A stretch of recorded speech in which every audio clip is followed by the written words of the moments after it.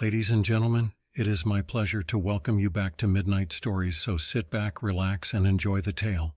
But before that, please consider giving us a like. There it is again, 37 feet down. It's right below us, I shouted over the hum of the engine. The white and green 26-foot bayliner, lovingly dubbed the Carmanos, slowed as I brought the boat to a crawl. Dark waves lazily slapped against the dull, aged hull. The sun vainly tried to pierce the overcast sky, causing the waters of Falls Lake to appear a murky brown with a large summer storm creeping upon me. Thunder had not yet begun to announce the arrival of the storm, but the sheer black wall of encroaching clouds was foreboding. It was my third year on the job, serving as an assistant park ranger.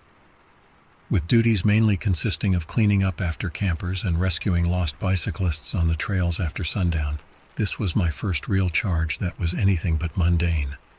I worked with Jeffrey, a ranger on staff. We were quite the opposites, but got along very well together.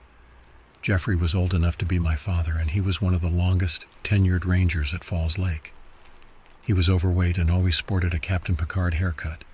He often walked with a limp. He was a former football player, but time and injuries had taken a toll on him over the years. He wore the duty belt daily, causing more wear on his aging hips and lower back. His dry humor and pessimistic view of the world contrasted with my youthful exuberance. Jeffrey was technically my superior, but let me drive the boat when no one was around. It was a small crack in his otherwise gruff demeanor. Over the years, he had warmed to me, and I began thinking of him as family. My senior project was coordinated through a local university to map the winding bed of Falls Lake for the first time since its creation in 1978. The hours would finish up my degree. It was my first day back since last fall, and I was anxious to get to work. We began the day near Rolling View Park, one of the largest parks on the lake. We were 6 hours into the day and were making a lot of progress. We discovered and noted the positions of downed trees and logs by the 100 massive graveyards of semi-calcified stumps, large rock formations, and unusual dips and drop-offs, possibly caused by demolitions before the lake was created. One of the more interesting things discovered was the farm equipment.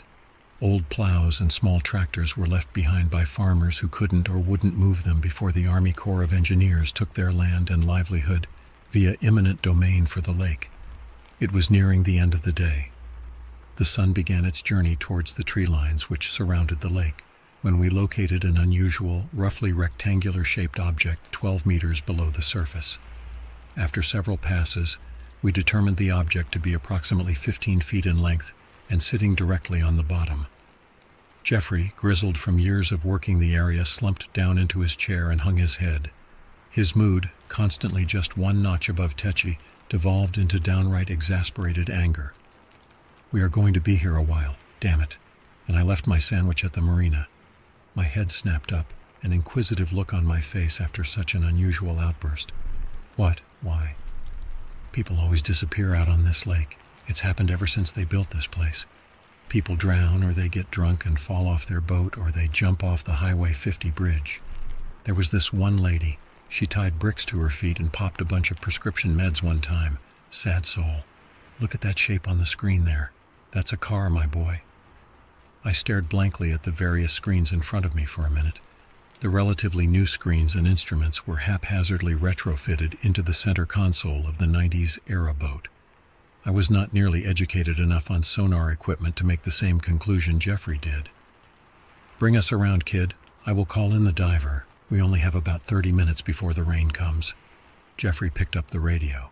462, this is 467. "I think we found a car out here. Can you call the sheriffs? We are going to need their dive team."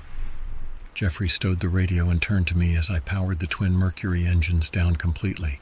He let out a droll laugh and said, "This is not how I wanted to end my day." His gravelly voice echoed across the lake, carried by the water and open space. He opened a pack of Maverick unfiltered cigarettes and lit one, taking a long drag. "I'm glad you came back this year, kid. You're better than that other little miscreant we had. They let him go. What was his name?" "Those things are going to kill you, you know. And if you fall out, I'm not going to kiss you." Jeffrey grunted but said nothing.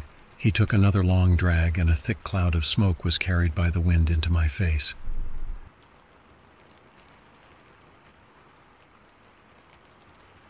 Sean, I said as I rolled my eyes and coughed. His name was Sean Temple. He was from NC State, too. I was wondering why he didn't come back. He nearly sunk the Karmanos. Greg lost his mind over it. Thought he was going to burst that blood vessel in his forehead, the one that pops right here when he gets ornery.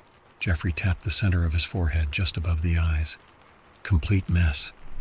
I burst into a fit of laughter. How did that happen?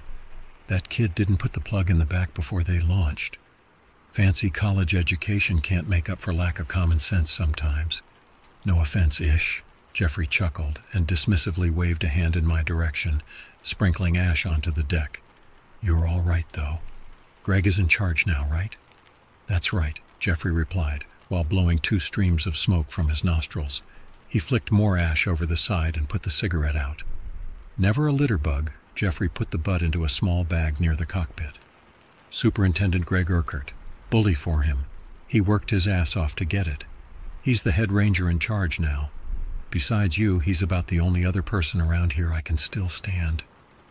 The late June air hung thick over us, the North Carolina humidity causing my gray park staff polo to stick to my skin along my chest and back. Having lived here all my life, I was used to the heat. I glanced at the dashboard. 97 degrees Fahrenheit and 80% humidity. Not as bad as it had been earlier in the week. A light breeze picked up, gently rocking the Karmanos, her old bones creaking and causing us to lazily drift in the channel. My hair tossed briefly as the gust died, providing momentary relief from the oppression. I took a swig from my jug of water and snacked on a pack of peanut butter crackers while I listened to the birds. After about 30 minutes, I heard it. A low hum echoed from far away but moved closer. I glanced over my shoulder as an Alabaster Sea Hunter speedboat streaked towards the inlet. Brand new and state-of-the-art, the speedboat was a class above our old dinghy in technology and design. Wake County Sheriff was stickered in gold and white on the side in massive letters, with Marine Unit just along the bow. A deputy in scuba gear sat near the railing. She situated a mask and checked her regulator. The Sea Hunter moved into position next to us, and the deputy at the console called over as he slowed to an idle. "This the spot?" "Yes, just off our bow," I chimed up. Jeffrey snorted and rolled his eyes at me. "Bow? Really? Bow? Just say the front of the boat, kid." "I'm being proper, Jeff. You should try it." I laughed a little as he cut his eyes at me. He hated being called Jeff. The diver rolled over the side with a splash into the brown water. I studied the bank of the lake, barely 30 feet to our stern. There was a steep drop-off from the shoreline to where we floated. It appeared to have been a place the Corps demoed to make room for the bridge pylons, some 50 yards further out. Light traffic passed by on the bridge, rush hour traffic long gone. I stared off at the scrub brush on the hillside leading down from the bridge. There was a small gravel spot where cars could turn around or pull over. The plant life there was flattened in a straight line coming off the roadway and directly towards the shoreline.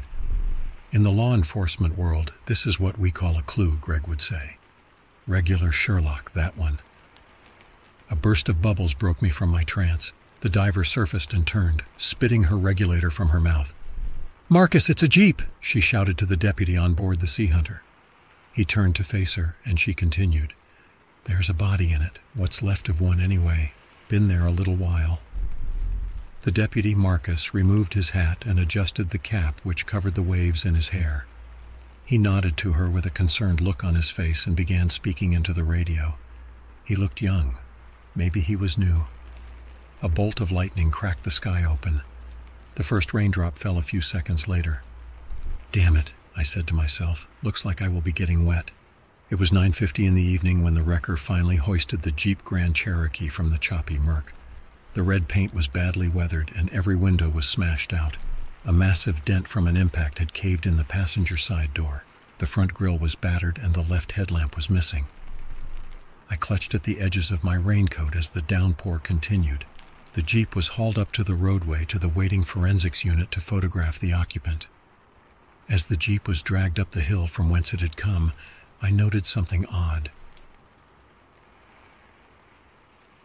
The bumper of the Jeep was bent and twisted into a mangled shape. A tree limb was lodged through the back window. It was almost as if someone driven the Jeep down the hill into the water backwards. The driver was in worse shape than the Jeep. His clothes were tattered, and it appeared fish had begun to devour him.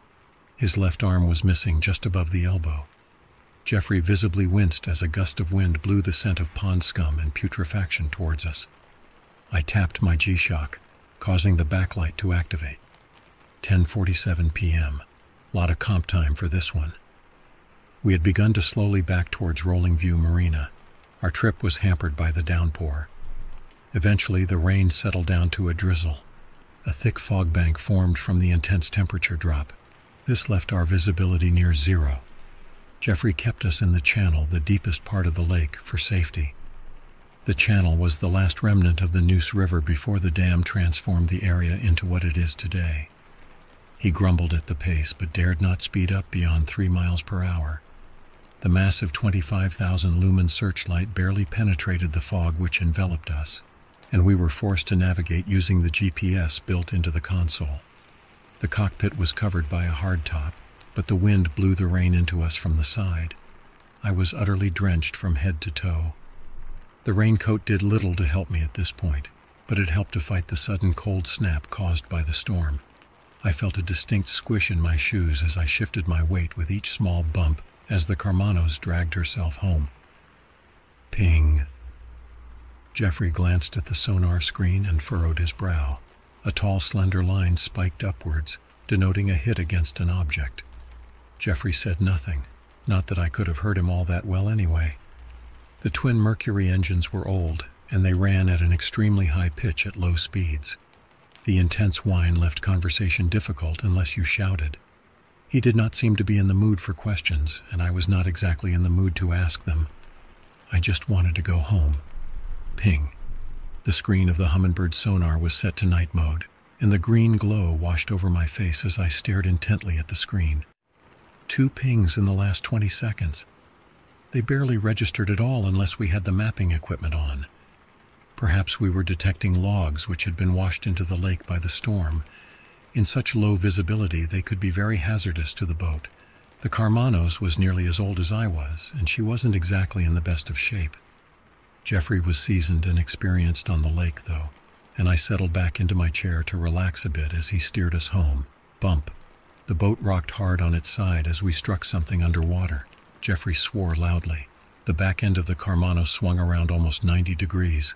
He cut the engines to stop them from taking damage if we had run into a fallen tree. Suddenly, devoid of the mechanical sound of human technology, and I was aware of the eeriness of the night. It swept over me for the first time and stood out as unusual. Normally at this time of night, the lake was alive with the sounds of insects, frogs, and other assorted nocturnal animals. But tonight there was nothing. The dense blanket of fog was borderline preternatural. The soft pitter-patter of the rain against the surface of the lake was broken up only by the dull slapping of small breaks of water against the faded green paint of the hull. I began to think about our current situation, and I realized how dangerous it was. No one could see us. No one could find us if we needed assistance. What if the boat were damaged from the impact with the tree and began to sink? I was an excellent swimmer, but Jeffrey, his smoking had rendered his cardiovascular endurance something to be desired. His massive frame carried excess weight in his gut, causing a paunch to hang over his belt. Could he keep up if we had to swim? Would I be able to drag him to shore if he got injured? The Humminbird showed the nearest shoreline to be 580 feet to our left, water depth 15 feet. The Karmanos was a small cartoonish emblem of a boat on the surface of the water. We were in the shallows. Before the dam was built, this entire area was made up of fields with row upon row of tobacco and corn. The falls of Neuse River would have been to the right of the shallows, with rolling hills leading up about 30 feet above those fields. Those hills were now a shoreline for a massive park, giving it the name Rolling View. The fields were now 15 to 20 feet underwater, in a vast open expanse of lake known as the Shallows. The park itself consisted of a massive peninsula jutting out into the lake. A white sandy beach covered one side, with kayak launch and restroom building roughly 300 feet back from the shore. A large parking lot with street lamps separated the beach from the rest of the park. This contained hundreds of acres of hiking trails and campsites. Massive rock outcroppings dotted the shore as well, giving the area a serene appearance when it wasn't under a deluge and wrapped in inescapable fog. On the other side of those hundreds of acres of forest was Blackwater Cove. I squinted at the screen, now soaked with water droplets. It obscured my view and made the details of the map difficult to make out. I could make out that we were at the tip of the peninsula and had just moved beyond Blackwater Cove. I wiped the screen clear and noticed something unusual. A small red dot was directly next to the icon depicting the boat. Odd. A sound broke the silence. It was a strange one, almost like the snapping of a bullwhip. I couldn't place it. The boat turned slightly and the starboard side dipped ever so slowly towards the water. It kept dipping and kept dipping. Jeffrey's eyes widened and his mouth opened to say something, but I couldn't hear him. A sudden wave of warmth washed over the left side of my face. It took me several seconds to realize things were moving in slow motion. Time slowed to a crawl as I saw Jeffrey's feet lift off the deck. A soda can slid across the deck. A pen and paper were launched in the air. I saw my entire world tilt to the right.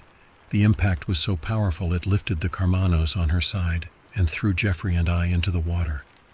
The rain had cooled the uppermost layer of water considerably. My head broke the surface and I took a deep gasp of air. Everything was illuminated by an otherworldly blue hue. I realized it was the searchlight. It was still on and burned away the darkness under the water around the tilting Karmanos in a cool and soothing teal green. Her console was partially submerged as she laid on her side. I kicked over and grabbed the side railing as the boat very slowly rolled back towards buoyancy. I touched the side of my head, wincing immediately. A gash ran near my hairline, the source of the sudden warmth as blood coated my face in a crimson mask. I reached into my hair and found small chunks of fiberglass. I had been struck by shrapnel from the impact. The left side of the boat was still exposed. I looked over to see the fiberglass hull had shattered into a crater nearly 2 feet in diameter. Cracks crisscrossed the side of the Karmanos all the way to the railing upon which I now gripped. "What the hell happened?" I said aloud, even though no one was around. I screamed as something grabbed hold of my right arm. I turned and a burning white light blasted directly into my face. It robbed me of my night vision. After a second and a frantic tug, I felt the familiar cloth of a polo shirt in my grip. Jeffrey's brown eyes shone wide as he clung to me. I helped him towards the rapidly listing boat. He took hold and established a firm grip on the side. The Karmanos was beginning to sink. "How bad are you hurt?" Jeffrey seemed concerned. "It burns. I think I might need stitches," I answered. He looked me over and held his gaze for a long while on the cut. Perhaps it was worse than I thought. I made sure he was okay, took a deep breath, and dove under. Finding the compartment in the blazing light of the searchlight was simple enough. I pulled 2 life jackets from the side and a first aid kit. I went to the cockpit and attempted to activate the emergency button on the radio, which would broadcast our need to Wake and Durham counties. The radio, however, was dead. It must have been fried by the water. We were on our own.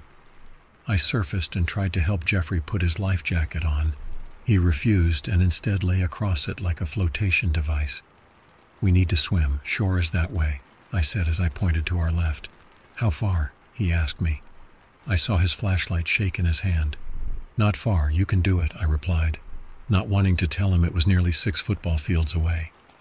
Jeffrey's flashlight died. He tapped it several times, but it wouldn't come back on. The eerie teal glow was disrupted, and I looked down below us. The searchlight must have flickered. The rain relented as we began our journey, but the wind continued. We moved roughly 10 feet from the Karmanos when the power gave out. Our whole world was cast into complete darkness. The wind continued and pushed the clouds out as the storm passed. I felt a chill roll over me. The fog on the water was dense but broke apart to reveal a choppy surface. Soft, pale lights began to penetrate the weakened fog in the distance. I changed my direction slightly and began to swim towards them. A 3/4 moon illuminated the surface, casting an incandescent glow on the breaks in the water. I took a glance back at the Karmanos, now 100 yards behind us. She had sunk, her 26-foot frame sticking partially out of the water at an angle. The engines had buried themselves in the thick, sandy bottom. At least she would be easy to locate in the morning. A distant rumble of thunder echoed far away. I could see the rim of Blackwater Cove on the other side of the peninsula as we approached the beach. "I think Greg will fire your ass tomorrow," Jeffrey called out. "Why you say that? You actually did sink a boat. You're officially worse than Sean." We both let out a soft laugh, but Jeffrey's was more labored than mine. He was tired. I turned my attention to the beach. "I think we are at Rolling View. I can see the parking lot lamps from here," I said to Jeffrey. He didn't answer. I turned back to check on him. He huffed and breathed shallowly as he struggled to pull himself along at my pace. "You okay?" I asked. He grunted but didn't immediately speak. After several long minutes, he replied, "What hit us?" That was truly a strange way to phrase the question. I assumed we had hit something, a tree, a stump. But I hadn't considered it the other way around. I continued my breaststroke until my nearly 6-foot frame found squishy, sandy purchase. I realized I had lost a shoe. "Jeffrey, I can touch bottom. We are almost there." Jeffrey was still 30 feet behind me. I could barely see him as he trudged closer to the place where I first found my footing. I made my way into knee-deep water and waited for him to close the distance in case he needed help. He approached up to chest-deep, then waist-deep, then stopped. Hey, what the hell?" "What is it?" I asked. "There's something in the water." Jeffrey slapped the water with his palms as he momentarily lost balance and then steadied himself. He appeared concerned. No, not concerned. He was scared. He looked to his left, then his right. Jeffrey opened his mouth to speak again but did not get the chance. The water behind him erupted and waves were thrown in all directions. It was as if a bomb had detonated. A shadow of unnatural speed tore through the wall of water and rose behind him 3 feet over his head. It plunged downward and attached itself to Jeffrey, where the neck met the left shoulder. The darkness enveloped nearly all his chest. His eyes bulged from his head. A gurgling choke emanated from deep within his throat as gouts of blood spurted from his mouth. His arms were frozen, one hand reaching out to me. It trembled. The other hand grasped at the insidious thing which had latched itself onto his body. The black skin was slick and reflected the moonlight with an oily sheen. I was frozen. Fear and horror overwhelmed me. My mind could not comprehend what I saw. 4 nightmarish eyes, orange and reflective in the dark, opened. The eyelids opened at a strange angle. A thick black slit cut through each pupil. They revealed eyes not like a human eye. These were the eyes of something soulless and uncaring, a predator. They seemed to stare directly into me, 2 sets on each side of what I could now make out as long, sturdy head. The place where the nostrils would be bore only a rounded snout. A hideous jawline distended from the skull. I could make out pink, fleshy gums tightly wrapped around twin rows of dozens of hooked fangs. Blood pumped steadily from the punctures to Jeffrey's neck and shoulder. Thick lines of crimson shot across the thing's head. A small sliver of its back broke the surface as it coiled around Jeffrey at the waist like a serpent. Much of its true size was still somewhere underwater. There was a sickening snap, and Jeffrey was bent in half. The brutal sound of air being forced out of his lungs resonated as I saw his body fold backwards across the ribcage. One leg flopped uselessly out of the water and bent the wrong way as my friend was ripped off his feet. The lake opened itself and the thing took him, massive ripples disrupting the peaceful surface. An oily pool floated across the top of the water, rocking back and forth from the disturbance. It slowly drifted toward me and left red stains on my shirt. I backpedaled ashore as fast as was humanly possible. I sat on the beach of Rolling View, staring at the calm oasis of water as if for the first time. I sat very still for a long while. I did not move until the light broke the tops of the trees to signal the arrival of dawn.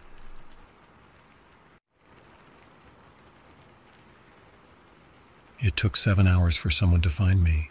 It took 4 days to find Jeffrey's body. I stood on the bow of the sheriff's office Sea Hunter. The sun beat down on me in a relentless wave, but I didn't care. I adjusted my sunglasses to relieve the pressure the arms put on the 11 stitches in the side of my head. We sat at anchor near the center of Blackwater Cove. Blackwater Cove was some 150 yards wide, and so deep the water took on a navy blue tint. It was the largest alcove on the lake, and nestled against the edge of the camping grounds of Rolling View Park. The left side of the crescent moon-shaped cove was the closest to the lake. and was a sheer rock wall 10 feet high with a small thatch of grass growing at the top. A few trees dotted the far edge, but many had fallen into the cove due to storms over the years. It tapered down in height to a small sandbar as it encroached further into the lake until it disappeared underwater. The right side of the cove adjoined the campgrounds and was separated from campsites 38, 39, and 40 by massive oak and hickory trees. The campsite sat on a beautiful clearing large enough for multiple RVs if need be.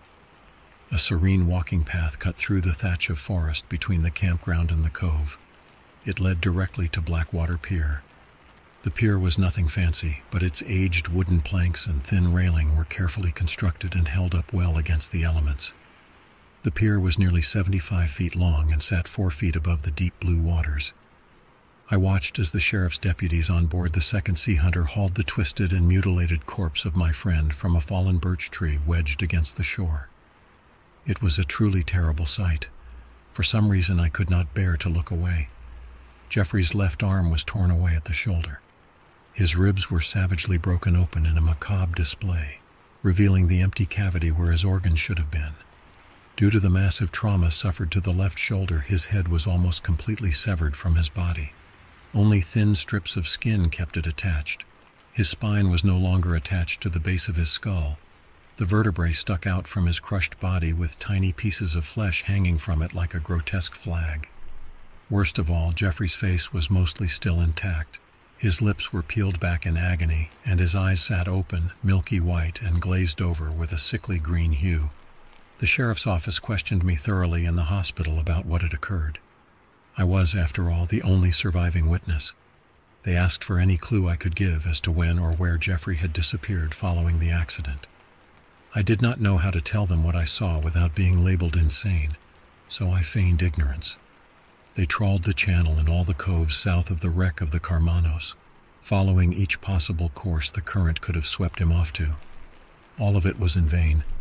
Jeffrey had been dragged far from the beach where we had sought refuge. He was spotted by a local fisherman. The man had come down to the pier and canoe dock with his loyal Jack Russell, Charlie, and was setting up for early morning fishing when he saw Jeffrey's body. I broke from my trance as the Sea Hunter docked and the deputies disembarked. 2 men from the medical examiner's office took Jeffrey away in a black plastic bag on a gurney. In life he had been a grump, sure, but he was kind in his own way and always took care of others. Now he sat in something just a step above a garbage bag. Death was so undignified. Ranger Urquhart stepped up beside me and placed his hand on my shoulder. "You okay?" "Stupid question, Greg," I responded. "I know, but that is what people do when someone dies. They ask questions like, 'Are you okay and do you need anything?' People do it all the time, knowing it's the worst day of someone's life. He didn't die, he was killed. The deputies are still going with boating accident," Greg said. When I didn't reply, he continued, "Are you sure you don't remember anything?" "Head injury. I don't even remember getting to shore." "I understand. I'm putting you on leave for the week. You need to take time off. No rush to come back unless you're ready." Greg drove me back to the park's main office in silence. I got into my SUV and began to drive home. My mind was filled with images I couldn't push away. Jeffrey's face was seared into my mind. I could still see the look of terror in his eyes, frozen in time forever for me to remember. I crossed the North Side Bridge over the lake. It was nearly 700 yards long and offered a breathtaking view of the lake. I saw a base boat sitting near Blackwater Cove. I stared against the setting sun at it for a few moments, and I could just make out a man sitting in the captain's chair, rod in hand. It was as if no one had ever died in that exact spot. The world kept on turning without my friend. Further out I could see the shallows. A solitary object jutted from the lake. It was the partially submerged Carmanos. My mind raced as I thought about Jeffrey's last moments, the fear he must have felt. As I continued towards home, I stole one last look at the lake. A single wake rippled in Blackwater Cove, and then I was over the bridge and gone. I stayed at home for 6 days to rest and recuperate. I picked up my phone Monday morning and rang Ranger Urquhart. "Greg, it's me. I was thinking I should come back to work. Is that okay?" "Sure. Come by the ranger station. We can talk. There isn't anything for me to do in the park until nightfall." The park was mostly quiet, probably due to the large law enforcement presence while the deputies finished their investigation. I pulled into the ranger station and parked next to Ranger Urquhart's white Dodge Ram. I stepped inside the rustic-style office and took a blast of air conditioning to the face. My skin rose with gooseflesh at the temperature change. It may have been 85 degrees Fahrenheit outside at 9 a.m., but it was a crisp 69 degrees indoors. I could see Greg in his office through the large bay windows of the lobby. He was a tall man, nearly 6'3". His dark brown hair was cut close, and he sported a neatly trimmed goatee. His round face was all smiles as he caught me out of the corner of his eye and ushered me in with his booming voice. I stepped into his office, which was decorated with posters depicting local flora, fauna, and an autographed Hurricanes hockey stick. A large hardwood desk sat to one side, with the rear wall completely covered in shelves containing mountains of books. Another smaller bookshelf sat on his desk, containing some of his more frequently referenced texts. Superintendent Ranger Urquhart. "How does it feel to only answer to the governor now?" I asked as I entered the room. He swiveled around in his chair and balked at the announcement of his title. "Don't start with that shit. Good to see you are healing, though. How are you holding up?" "As well as can be, I guess. I have some questions for you if you have time." "Go right ahead. No one is really coming in anyway, not until the sheriff says the park isn't a crime scene anymore. That and the fact that it will be 104 degrees Fahrenheit by noon. We have a few campers, but that's it. What you got?" Greg's eyes beamed at the thought of doing something other than organizing park pamphlets for the 30th time this week. "What do you know of the people who lived here before us? Not the settlers from Europe, the indigenous people, I mean." Greg immediately reached for a leather-bound book tucked neatly on his desk shelf. "There were several tribes that lived in this area for thousands of years. Anyone you particularly want to know about?" He leaned back deeply into his plush chair and began to nonchalantly flip through the pages, looking for some chapter he felt would be helpful. I thought carefully for a moment. Greg was trustworthy, a friend. He hired me. Greg had worked with Jeffrey for years, but could I tell him this? Would he think I was crazy? I decided it was worth the chance. "Any tribe that may have talked about a monster in the old river," I said in a shaky voice. Greg's mouth opened as if he were about to speak, but then he closed it. He opened it again and furrowed his brow. "Not where I thought you were going with this, but go on." "Is there anything local, Greg? I don't really know how else to put it." Native people didn't really talk about monsters. Things were more like spirits or animals from nature, not big on monsters in those days. Greg rotated in his swivel chair and stood, crossing the room to the larger bookshelf. He thumbed through several different ones until he settled on an ancient-looking green hardback. It must have been more than a century old. He settled back into his tall-backed swivel chair and laid it down before me on the desk. "Legendary Spirits and Malformations of the Indian Culture and Other Curiosities, Vol. 3, Piedmont Rituals, Legends, and the Like." "What a title," I said. Greg smiled. "Written in 1876, it's very wordy." He flipped to a page already held with a lime green strip of paper. "I marked this for the animal seminar. Elementary school was supposed to come tomorrow. Not happening now, obviously." He spun the book around and tapped a paragraph towards the middle of the left page. I scanned down and read the passage aloud to no one in particular. Curiously, the ancient tribes of the Nusiak River Basin described such wondrous creations of the mind which paid visit upon their villages in vivid detail to us. Albino deer herds glistening in moonlight, foxes prattling foreboding messages from the Great Spirit, and the queer Inadu Tagaluna scooping up children to drag back to its underwater cave. The Inadu is first described by explorer Philip Amadas in 1586 in detail as a water spirit of great evil. The Inadu, evil water spirit. I did not like the language at all. The Ino people talked about it a little with explorers. Inadu Tugaluna at its root was a Cherokee word. It meant fish snake, or snakefish. I suppose they were interchangeable. It was a river spirit that ate children who misbehaved near the banks. The Nusiak was renamed the Falls of Neuse River when the English settled. It's an old legend, and an obscure one at that. Even though this area was a main trade route, the story stayed local. Greg stared at me.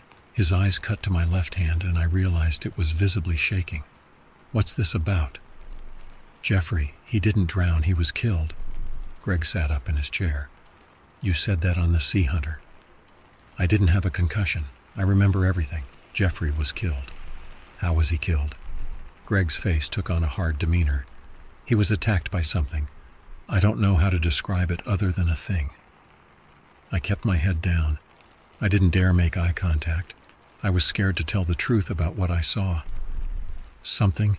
You're going to have to do better than that, Greg retorted. He leaned forward and placed his hands together and interlocked his fingers. He stared at me over his glasses, waiting for me to continue. A thing, a creature, a water spirit, a monster. I don't know what it was. It was strong and it was fast, pitch black with 4 orange eyes. I think it rammed the Karmanos and sank it. I saw it come out of the water and attack Jeffrey. It practically tore him apart and dragged him away 6 feet from me. I felt lightheaded, and I reached for the spare chair across from Greg's desk. He pushed it out towards me and helped me sit as the weight of what I had said washed over me. I couldn't tell the deputies. They would have sent me to Holly Hill in 2 seconds. I am not crazy. Greg took a deep breath. So you're telling me, in a lake frequented by tens of thousands of people every year for the last 40 years, there is now all of a sudden a monster in it that's decided to start eating people? No, I'm telling you there's a monster in the lake, and I think it's been eating people for a long time. Remember the Jeep we pulled out of the water? The back of it was all mangled and twisted, and the guy inside was torn to shreds. Dozens of people disappear in this lake every year. We always chalk it up to accidents or suicides or boating mishaps. It sounds like it's been doing this since the indigenous people were here. I tapped the book between us. Greg sighed. He rubbed his jawline and chin with a hand as he carefully thought out what he would say next. 460, 469. Greg, you there? Come in. A female ranger's voice broke the silence in the room through Greg's radio on his belt. Yeah, I'm in the office. Need you at campsite 39. Some customers want to talk to the boss. The radio chirped as the transmission ended. Greg frowned at the prospect of a camper dispute. Want to take a ride? I got the feeling Greg didn't want to let me out of his sight. Nodding my head, we got into his truck and we drove deep into the park.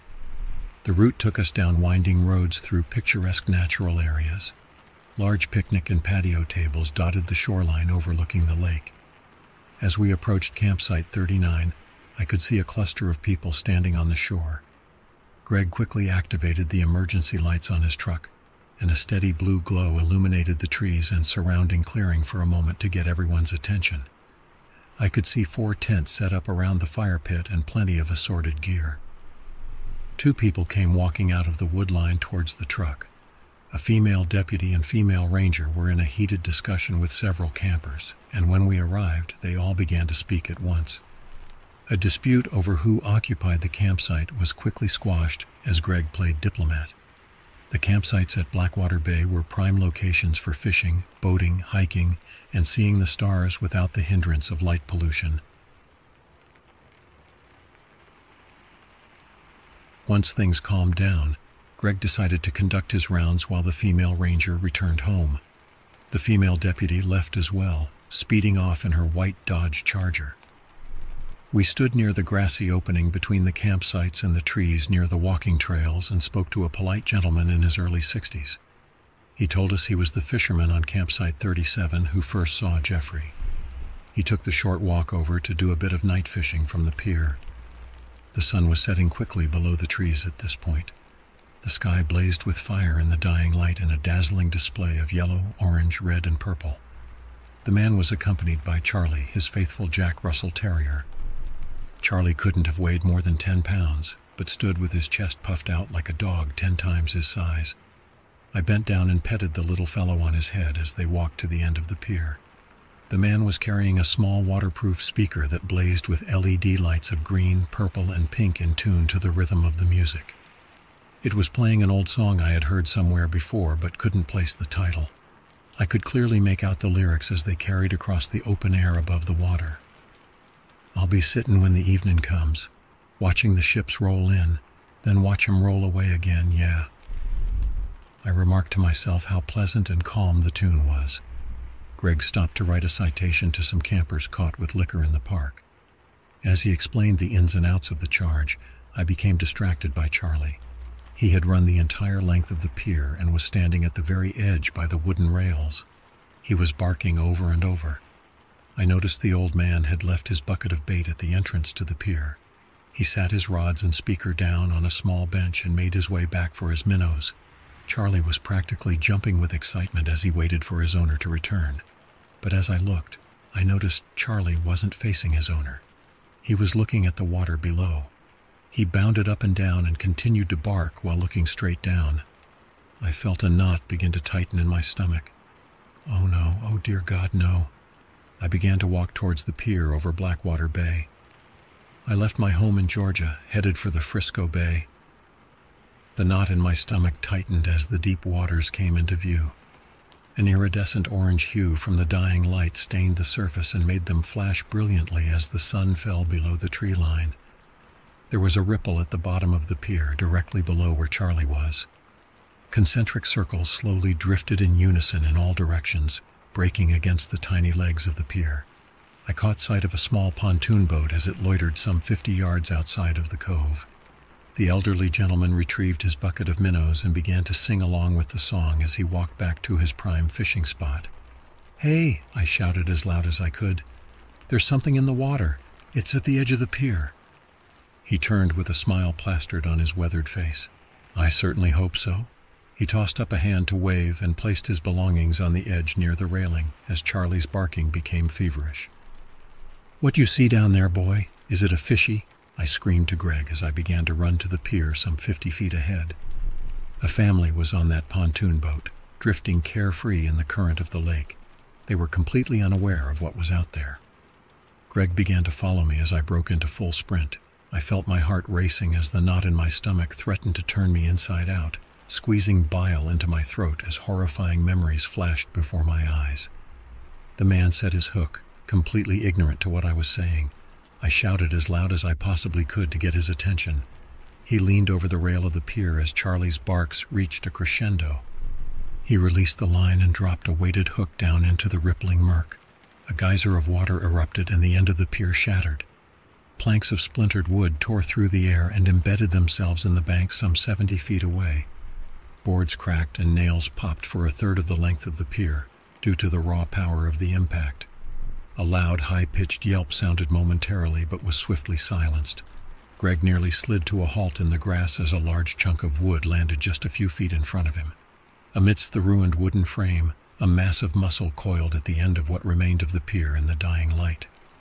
A monstrous serpentine creature at least 20 feet in length with jet-black, oily skin sat before us. Twin pairs of orange eyes were fixed and stared us down. I could see small pieces of skin flittering on each side of the head, denoting the location of gill slits. A small row of bony spines, connected by a thin membrane, ran from the base of the skull down the length of the heavily muscled body to form a kind of sail or fin. A large bristling caudal fin in the shape of a leaf waved back and forth. It sat at the end of a disgustingly powerful tail. The speaker had been launched into Blackwater Cove and bobbed up and down, igniting a strange pink glow in the water as it continued to blare music. "Oh my God," Greg whispered. The creature gained its bearings and set its sight on the old man, who was face down and semi-conscious on the pier a mere 5 feet from it. Lying between them sat the shattered remains of Charlie. He had been pulverized upon impact when the pier was destroyed. As the old man let out a soft moan of pain, the beast indiscriminately flicked Charlie's crushed body off the broken planks and into the lake with its tail.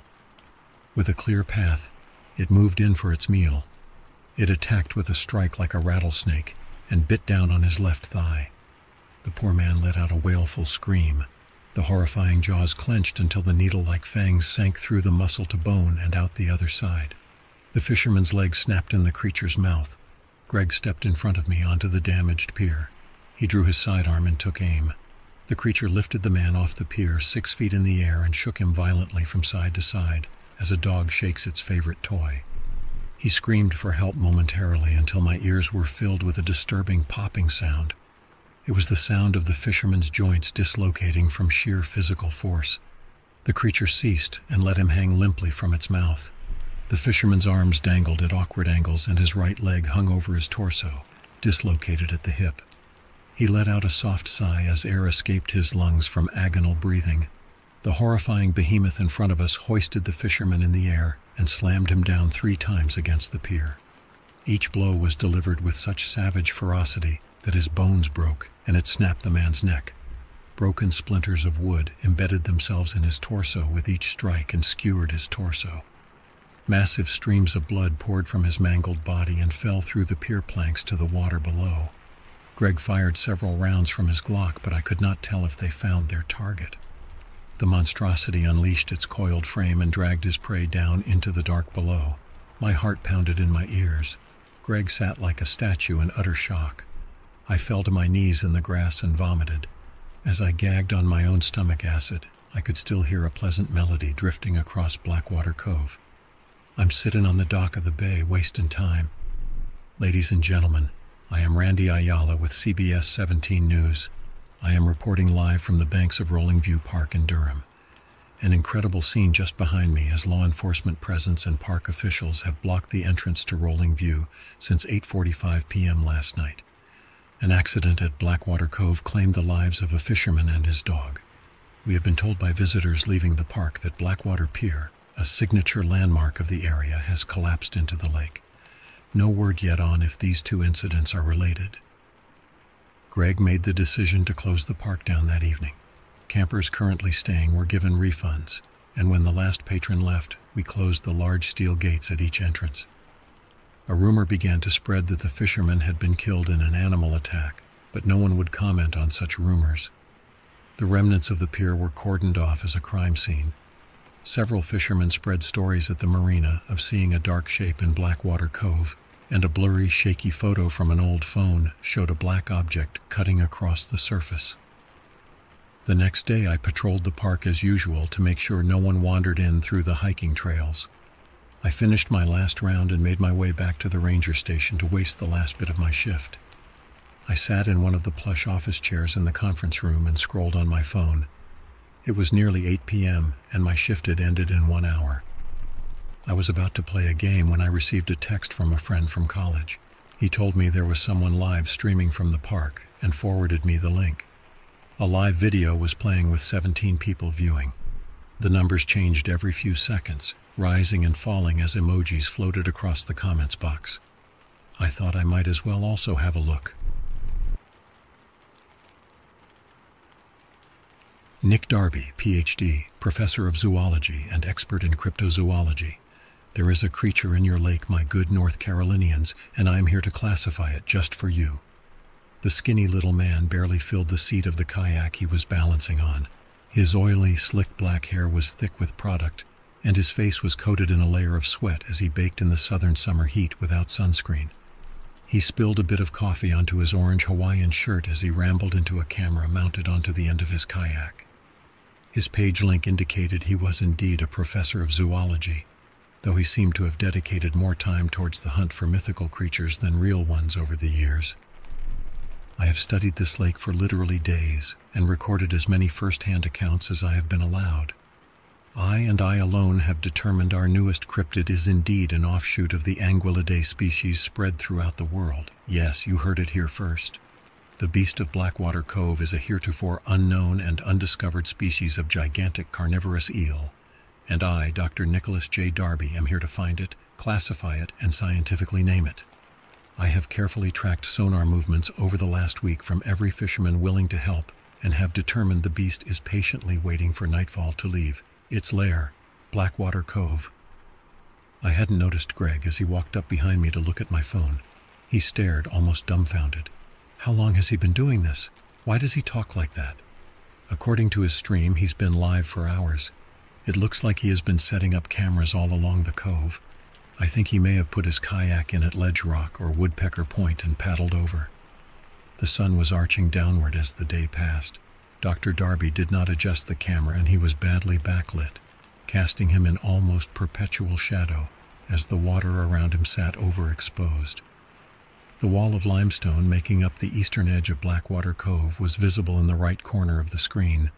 with the open expanse of Falls Lake behind on the left.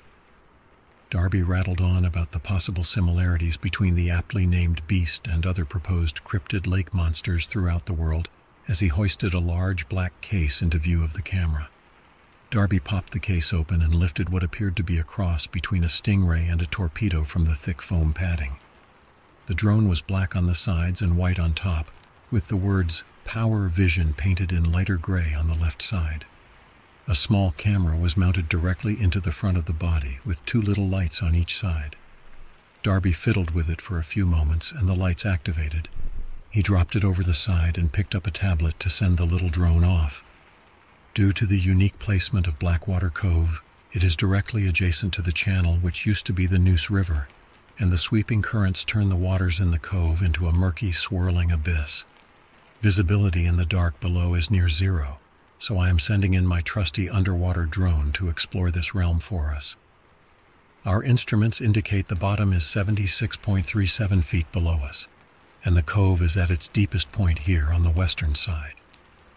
The image flipped suddenly to a light brown, with particulates floating through the water as tiny white flecks. Occasionally a leaf would float by.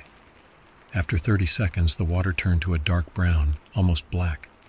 The bottom came into view, and the little drone righted itself from its nosedive so it was level again. The current wasn't as strong at the bottom and allowed for much better visibility. The drone swiveled into a position Darby approved of and shot off. Due to the unique placement of Blackwater Cove, it is directly adjacent to the channel which used to be the Neuse River, and the sweeping currents turn the waters in the cove into a murky, swirling abyss. Visibility in the dark below is near zero, so I am sending in my trusty underwater drone to explore this realm for us. Our instruments indicate the bottom is 76.37 feet below us, and the cove is at its deepest point here, on the western side. The image flipped suddenly to a light brown, with particulates floating through the water as tiny white flecks.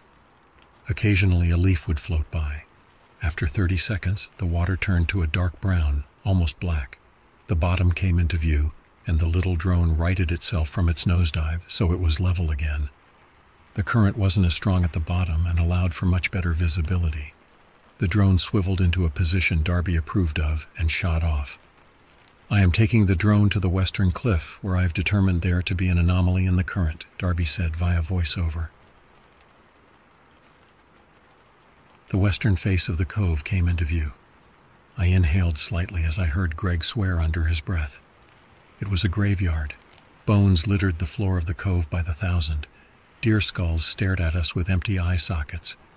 The drone slowly swept the area with its tiny lights.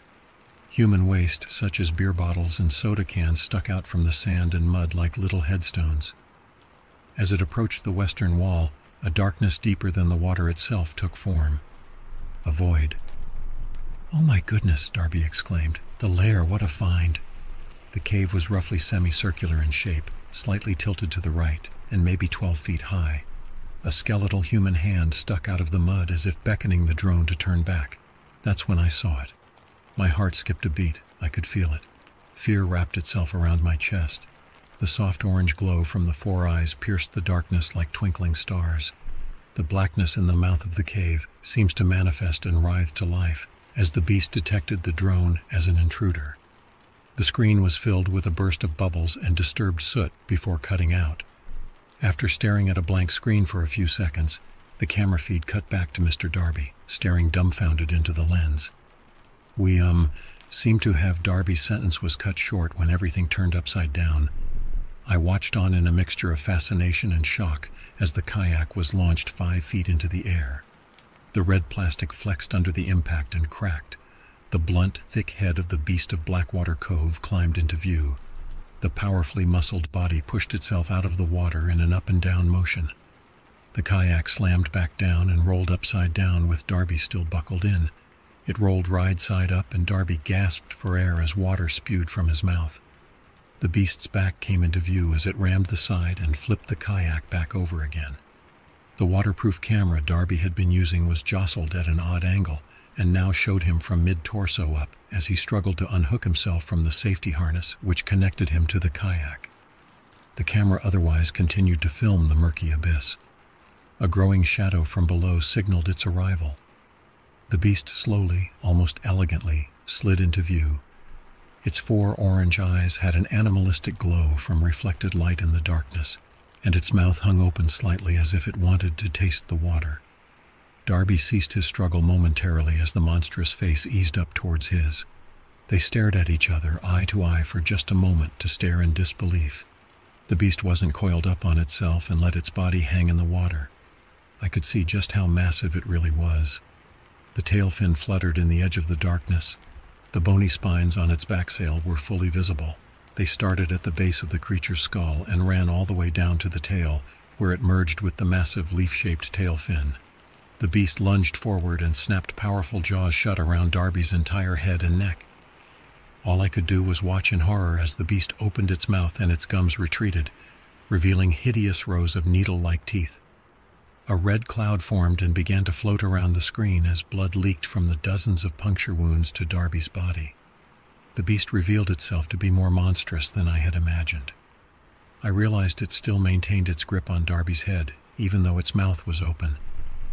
A second set of hideous pharyngeal jaws sat where a tongue should have been. They held fast as their own set of teeth sunk into his face. A muffled cry sounded out and a torrent of bubbles escaped from the beast's inner mouth. I thought it might have been from Darby as he futilely screamed underwater. After flexing and unhinging its outer jaw, the beast slammed it shut on Darby's head and neck again. It coiled around Darby's body, which was still out of view because of the camera angle. He twitched, and his arms flailed as it began to wrench him back and forth. The violent assault shook him loose of the kayak, and it bent in half roughly down the middle. Red plastic floated by in strips as the camera bobbed up and down. The tail fin flashed into view and slapped the twisted kayak as the beast retreated. The camera detached and floated into pure darkness, landing lens down in the mud. Greg shook his head in disgust and stepped out of the room as his mobile phone rang repeatedly. After several minutes of staring at a black screen with the sound of water rushing by the camera, I turned my phone off. Greg re-entered the room shortly thereafter and told me to go home. I had the weekend off and decided I would avert myself from anything to do with the beast of Blackwater Cove. This proved difficult. While Mr. Darby's page did not allow for his videos to be shared, rumors began to pop up about a monster being recorded in Falls Lake. Many quickly said it was faked for media attention. It wouldn't have been the first time Darby faked finding a monster. Several commenters on his page said this was even worse than the time he was trapped in a cabin by the werewolf in Arkansas.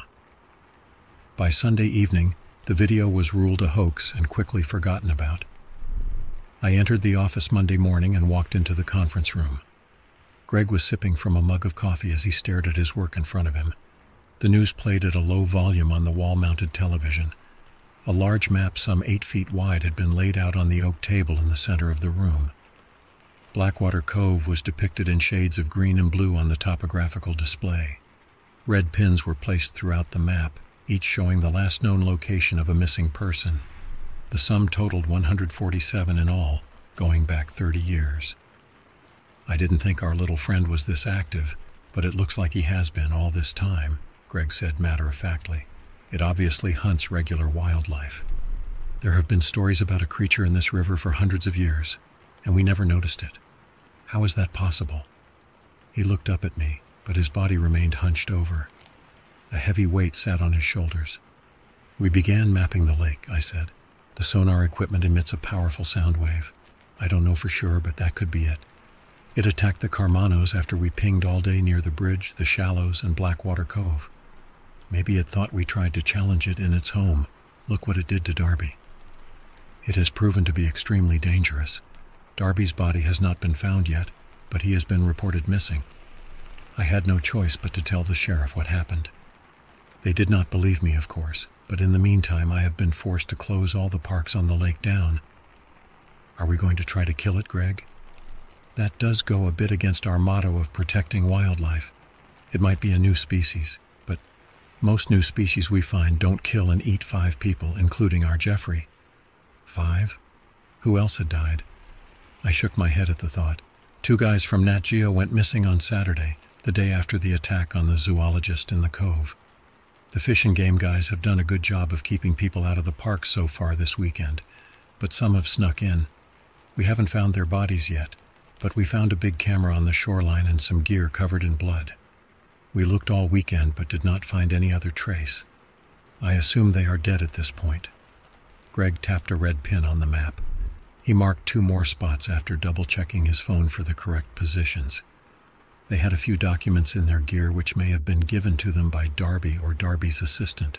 Could have been a tip for some show they wanted to make. Sucks to suck, I guess. Greg arched an eyebrow at the expression, and I left the office. We conducted some rounds, and it was business as usual that day at work. No one came in or out, and I got to enjoy a morning of relative quiet. I dared not go near the water, though. I ate lunch in the office and spent the afternoon walking a trail. That evening I headed back into the office. I met with Greg in the parking lot. I was about to suggest dinner when Greg's radio came to life. "Ranger Urquhart," the radio squawked from Greg's belt. "Go ahead," he answered. "Sir, this is Deputy Jones with the Sheriff's Office. 4 boats just put in at Ledge Rock Boat Ramp. They are headed for Blackwater Cove. Sir, Hoyt Grayson is on one of them." "Damn it. Okay. We can meet you at the marina. Mind if we catch a ride on your Sea Hunter? Our boat is still out of commission." "Hoyt Grayson? That stupid monster hunter from TV," I exclaimed. "He's going to get himself killed." "Guess we get out there and stop him. I need a vacation." Hoyt Grayson, the intrepid host of AE's In Search of Monsters, had never actually found anything larger than a catfish in 88 episodes, but he played the part well enough for the cameras to keep the show running. His eccentric attitude and pseudoscientific mumbo-jumbo fit in well with the late-night stories about aliens and the ghosts. We left the office as Greg made the necessary phone calls to get manpower on the water. The sheriff's office deployed both Sea Hunters, each manned with 5 deputies from the Marine unit. We left the marina at 7 p.m. Greg and I were on board one of the Sea Hunters. I found myself suddenly uncomfortable being back on board a boat, knowing what lurked below us. The Sea Hunter cut through the water with ease as we passed through the shallows.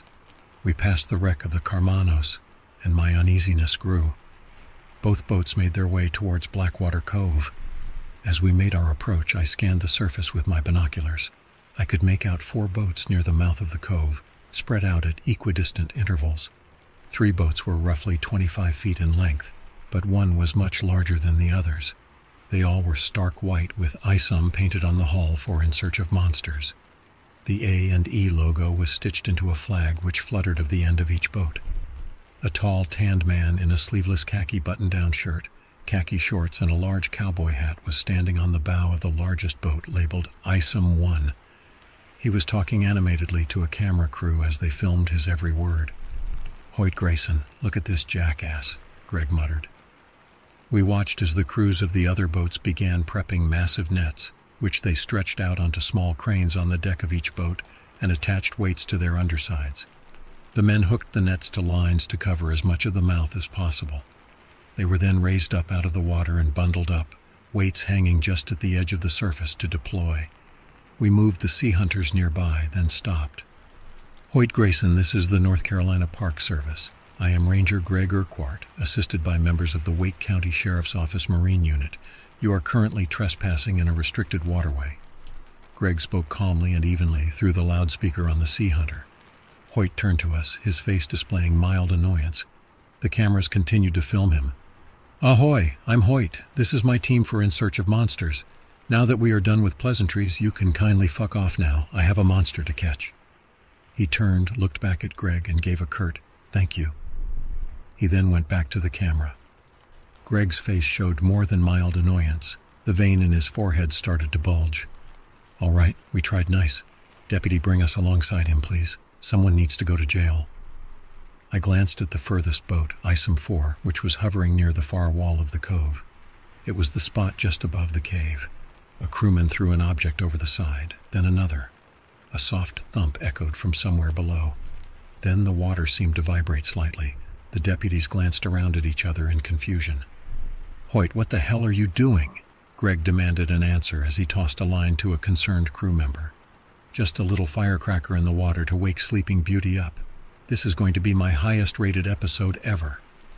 The radio on the Sea Hunter burst to life. Sonar contact Coveside. Depth is 75 feet, distance 100 feet out from our position and rising, sir. I think it knows we are here. The ISOM crew member tied the rope to connect the two boats. After a minute of silence, Greg picked up the microphone to radio the other Sea Hunter. Give us updates, please. Speed is 2 knots. It's closing in on us slowly, the deputy said. I felt a surge of adrenaline as I pictured the beast sizing us up from below. I could imagine those 4 menacing orange eyes burrowing into mine. Fight or flight response kicked in, and my legs felt jittery. Would it attack us instead of trying to escape? There were 6 boats in total here. It couldn't possibly try to challenge all of us, could it? Lights on board the boats activated, and cameras and boom mics were put into position with the assistance of the last rays of daylight. 70 feet out and closing. It's rising again as well, sir. 50 feet. Now 45 feet, still closing, sir. There was a painfully long silence. It couldn't have been more than a few seconds, but it felt like an eternity. It is 40 feet off the front of ISOM 1, sir. Depth is 15 feet, still rising. It stopped, sir. Depth is 9 feet. Distance 20 feet from ISOM 1. The group held a collective breath. But nothing happened. The beast did not surface. Complete darkness settled upon us, save for the powerful floodlights. Come on, you bastard, Greg swore softly as he gripped a shotgun. Kill the lights, I said suddenly. It's a marine predator that lives in the dark. It hunts primarily at night. The lights are keeping it down. Greg hoisted the radio to his mouth. Shut down the spotlights. Burn the scene lights. All other lights off. A moment. Then the ISOM boats shut down all their lights. The crews of the Sea Hunters activated their scene lights, bathing the area in soft LED white and casting an eerie glow on the surface. The lights illuminated only a fraction of the dark water which surrounded us. It's rising, sir, 5 feet to breach. Ripples appeared on the surface of the water. The crew cheered as a dark, elongated object pierced the inky depths. One pair of orange glowing eyes opened, followed by another. They reflected the scene lights and gave the beast an otherworldly appearance. It surveyed the boats, unsure of what to make of the array of challengers before it. Drop the nets, Hoyt whispered to his helmsman. Start closing from the left and we can nab it. There was a sharp metallic click as the clamps holding the nets in place released their hold, sending the weighted lines dropping just behind the blockade. Shit, we lost visual. Sonar, do you have it? A deputy asked over the radio. I looked back and it was gone. It left no sign that it had ever even been there. It reminded me of when a crocodile retreated underwater. I stared into the deep and could see it approach like a submarine, 4 glowing orange orbs penetrating the darkness above it. It accelerated forward and the orange glow went out. A sudden crash rocked ISOM 1 as the crew were thrown sideways. There was a screeching of metal and the hull gave way. Hoyt's eyes widened and he realized his boat was sinking rapidly. The impact knocked ISOM 1 away from us and pulled the tie line taut. A deputy hit the line with an axe and we began to drift away. We scrambled to restart the engines of the Sea Hunter to get underway. A scream brought everyone's movement to a halt. I turned to my right and saw the beast had jumped clear out of the water and landed on the deck of ISOM 4, which had been dropping depth charges on its home. The weight of the beast caused the ISOM to lean and it mercilessly mauled a crew member, ripping his right arm off at the elbow in one bite before smacking him off the side of the boat with its powerful tail fin. It then lashed out, snapping another crewman up in its mouth. It slammed him against the soft top roof over the center console and caved it in. He shattered the windscreen and gouts of red sprayed across the pure white decking. The man let out a scream and was tossed into the lake. A third crewman grabbed a magnesium flare and lit it, casting a bright crimson hue over the scene. The creature appeared to be momentarily blinded and recoiled from the brilliant flame. It closed its eyes and blindly dove back into the water, smashing the Honda engine off the back of the boat. Gas began to pour from severed lines onto the deck. The sudden shift in weight caused the ISOM to rise suddenly, and the crew member stumbled and fell over. A brilliant orange fireball erupted from the deck of ISOM 4 as the entire boat exploded. Screams pierced the quiet as a man began to drown in the water, his arms and head on fire. He suddenly jerked to the left and was dragged rapidly towards the next ISOM boat by an unseen force from below the surface. He continued to scream until he smacked against the hull of ISOM 3 and was pulled under.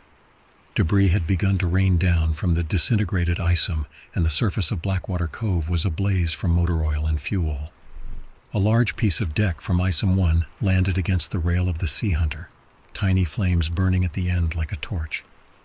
Hoyt's crew continued to film as we moved the second Sea Hunter in to look for survivors. On board ISOM 2, the crew was trying to salvage the net for another attempt at capturing the beast. ISOM 1, fatally wounded and drifting, lazily floated out of the cove, losing its battle with gravity as it took on more and more water. The soft canopy over the cockpit was on fire, and embers floated off to meet the stars against the dark backdrop of Falls Lake. ISOM 2 and 3 remained afloat, with Hoyt finding safety as the crew transferred to ISOM 2. He practically bellowed into the microphone, trying to describe what had happened for future viewers. The inferno continued to burn on the surface, and I could just make out the long webbed dorsal fin and bony spines on the back of the beast. As it accelerated towards Hoyt's position, it rammed the ISOM at the bow. Already dangerously close to the western wall of the cove, it made impact with the limestone, and the grating sound of rock against metal reverberated across the water. ISOM 3 abandoned its net and fired up its engines. It turned and made its way out of Blackwater Cove with all haste. Hoyt, his boom mic operator, and his cameraman climbed off ISOM 2 as it began to list to port. They found purchase on the sheer stone of the western edge of the cove and slowly made their way to safety. The beast broke the surface, streaking towards the stricken vessel in an up and down motion as he gained speed. I watched as it elevated out of the water with amazing power and speed. It bit down on the left leg of Hoyt Grayson, and he tried to scale the side of the cove and snatched him into its mouth.